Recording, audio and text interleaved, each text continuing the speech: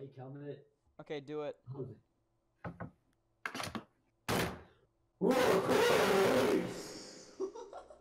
Alright, boys and girls, we have done it. We changed the name together, collectively, as a group. We changed the name of the channel, and the logo, and the banner, and all that good shit. So there's no more Vezerlo anymore. Vezerlo is dead. Now we are moving on to the new generation of Vulpix IV. This may seem like a surprise to some of you who do watch my content, because I've never even changed my name before on this channel, so this is the first big name change, and hopefully the last. So if you don't know why I'm doing this, you should probably watch the video that's called The Actual New Change Epic, and that'll just give you a rundown on why I changed my name to this, and why it's no longer Vezerlo Productions. Short answer though is that I just feel more comfortable with this name. I like it more. It looks better to me. And sure, alright. So I guess let's get into the topic. First, meme. Hey, you guys get that? It's a reference to PewDiePie.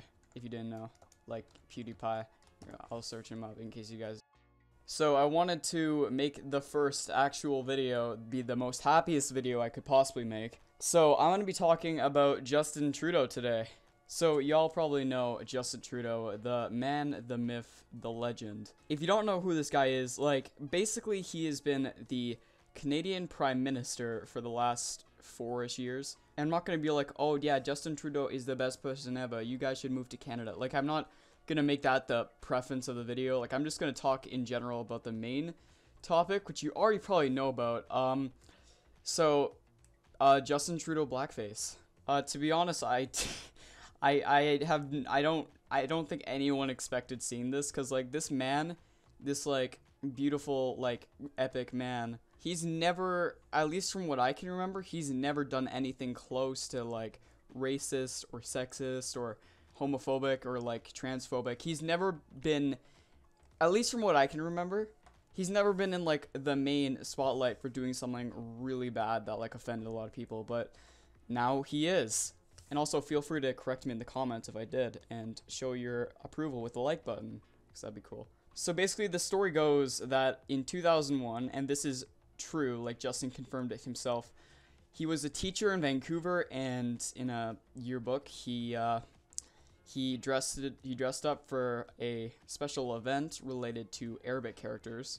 He dressed up as Aladdin, but instead of doing it the normal Aladdin way, and just wearing like something on his head and like a costume, he decided to make his entire face, and I think even parts of his neck too, black, like with makeup. So it's literally blackface, which is really unexpected and a little bit weird, considering that this is very unexpected. Like, this is the same man who went to a Vancouver gay bar and just kind of chilled there for a bit, even though he's not gay, just to support people. And then you find out about this.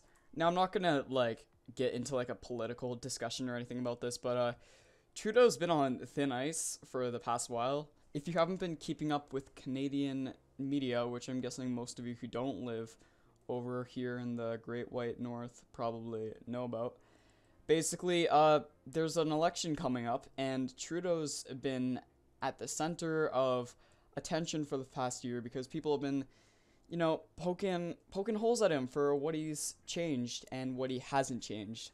Especially where I'm living right now in Alberta, there's a huge, like, I don't think any part of Alberta is gonna win, like, maybe like 1 or 2, but I feel like there's gonna be no liberals, or like no, like, liberal seatings in this election, like at least in Alberta, just because of the drama that's, you know, happened with your boy and this Texas of the North place. So is Justin a racist person? Well, that's honestly debatable. I don't really feel like he is racist, and he actually did make a follow-up. Like, he made like a press conference basically, and it was very brief, but basically he admitted to doing more blackface in this, which I am not exactly sure, like, what he was thinking. Maybe, like, just to be, like, honest with everyone, but, like, you should, like, I'm not saying that you should have hid that from everyone, but like, that just added fuel to the fire. So I'm not sure what was going through his mind right there. People are even asking him to resign after this, which, I mean, that's pretty far-fetched, but I guess I can see where they're coming from, but I wouldn't really call him a racist. He did say that, that this doesn't mean it's okay at all, like, it's clearly not okay. But he said that 2001 was a very different time, which is true. Like, well, you shouldn't have done it, but, like, compared to now, it would have been let go a lot more easier than if you were to do the exact same thing, like the Aladdin costume and everything, right now. So, yeah, that's pretty cool. Trudeau's, probably gonna, I'm not gonna get, again, I'm not gonna get into politics, but he's still probably gonna win the election anyway. Like, everyone can probably already see that coming, but it's probably not gonna be a very wholehearted election. Like, I feel like most of the liberals that are even gonna vote for him are just gonna, you know, not have the greatest feeling that they did voting for him back in 2015. Because back then he was just an innocent little guy, and now he's turned into this man. Also, I should probably mention, I'm not gonna become like another Leafy with like gaming commentary sort of videos. I'm trying to switch over to like a video sort of style, like an actual like, you know, like face to face kind of thing. But I need to charge my camera, so yeah, you're just gonna see some gameplay right now. Alright, so moving on to the next meme of the day. There has been some drama with YouTube, which is really cool. I never expected this. Drama with YouTube? What? They did something controversial? What? So, basically, you know that little check mark next to, like, YouTubers of over 100,000 subscribers? Yeah, it's been there for, like, almost since the beginning, I think. I don't remember exactly when it was introduced, but, now they are removing it for a new system where they'll just put, like, a little black bar under your name if you have a certain amount of subscribers, and you have to be manually reviewed now. Nobody really asked for this at all. I think YouTube is just doing this because they want to make everything look more clean, I guess, but it's like, and I guess I kind of agree with their point. Like, their main point was that it was like, after doing some research, they just found that the checkmark confused people with like it's being YouTube endorsed. So what they said they're trying to not do, basically, like the underlying meaning is that we don't want you to, for example, say something really offensive and have that checkmark next to your name, and everyone will associate that really offensive thing with YouTube.